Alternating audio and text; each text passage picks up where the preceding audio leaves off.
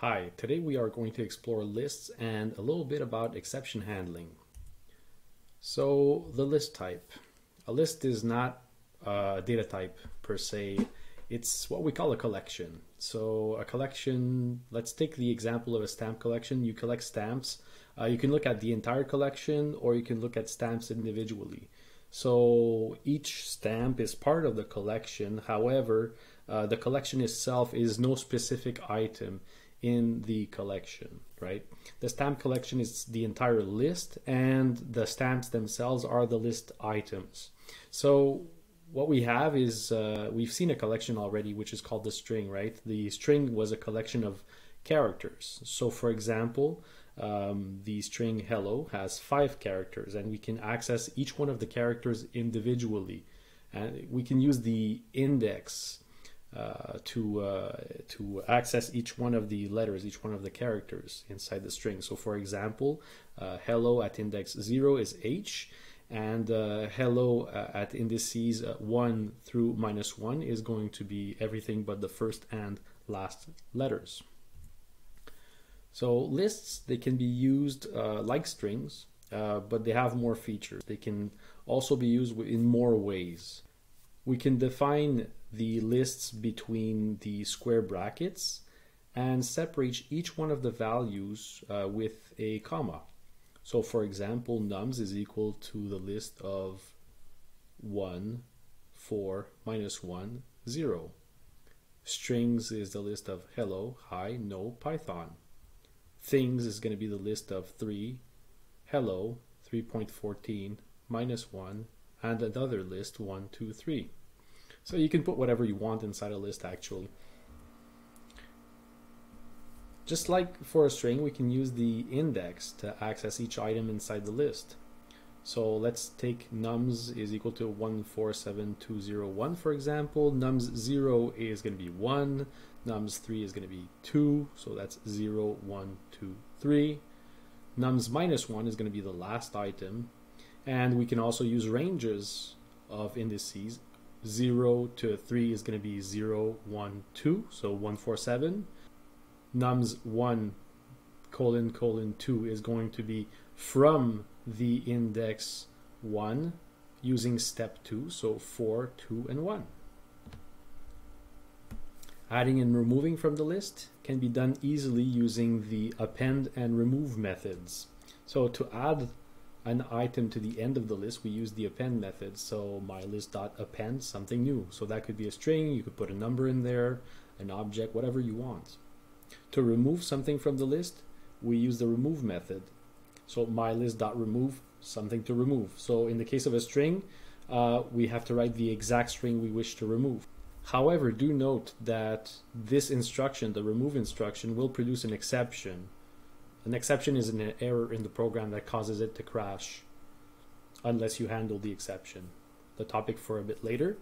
If the item to be removed does not exist in the list. So example use of this append and remove. We start with hello, we append goodbye, we remove hello, and then if we print our list, we will see simply a list that contains goodbye. We can also sort a list simply by using the sort method on the list. So for example, if we have a list that contains items such as cat, dog, and dog with an uppercase D, we can sort the list, my list, with the .sort method. Then if we print the list, we will get the output list dog with uppercase D followed by cat and dog with lowercase letters.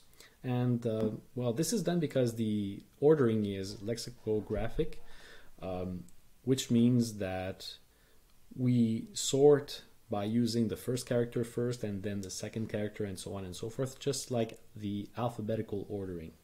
However, the character codes for uppercase letters are smaller than those for lowercase letters, which means that we will always place the words with uppercase letters first when we sort strings using the default sorting technique.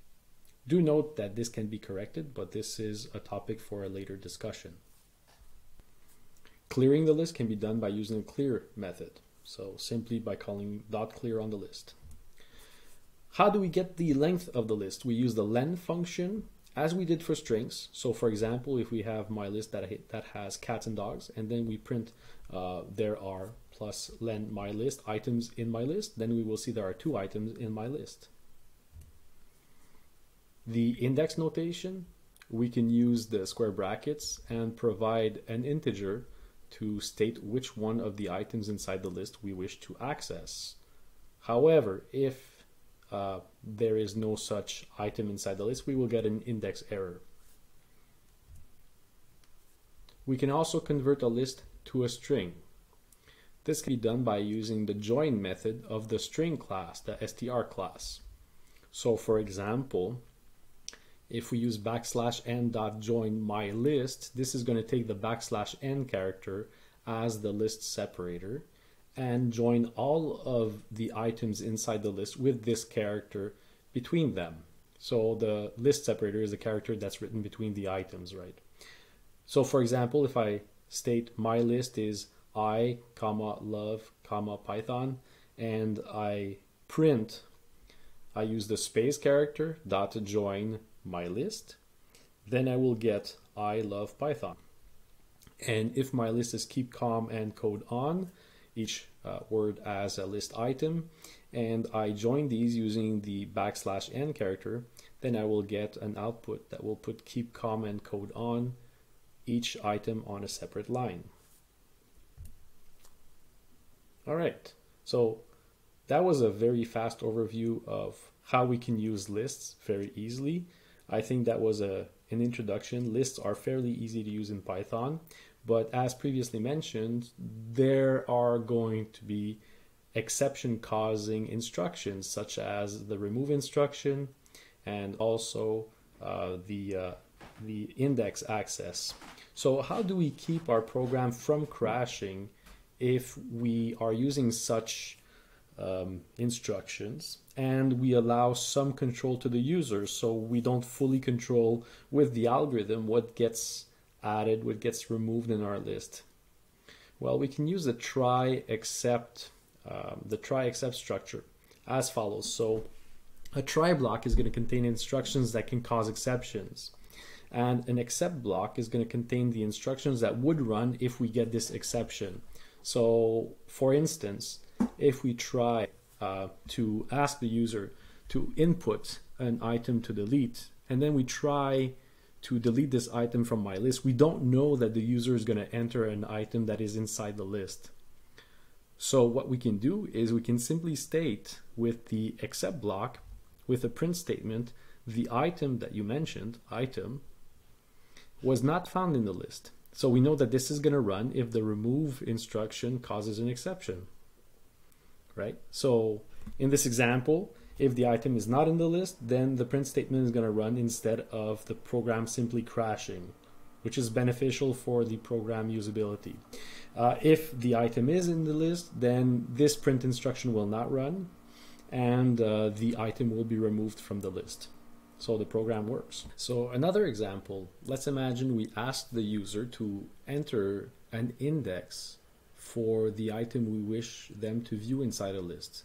But at this point, we don't know if the user knows what the proper indices are, and the user could try and simply input an index that doesn't exist or do it by accident. So what we could do is we could try to show this item at the proper index. For example, we have the item at index IDX is the shopping list item at IDX. And if an exception occurs, we can define the except block to state, well, the index IDX does not exist in this list, right? So in this example, if everything goes well, then the first print statement runs. And if this print statement causes an exception because of the index, then we simply state that this index does not exist. And this prevents the program from crashing. So I hope you enjoyed this short video on lists and exception handling. Have a good day.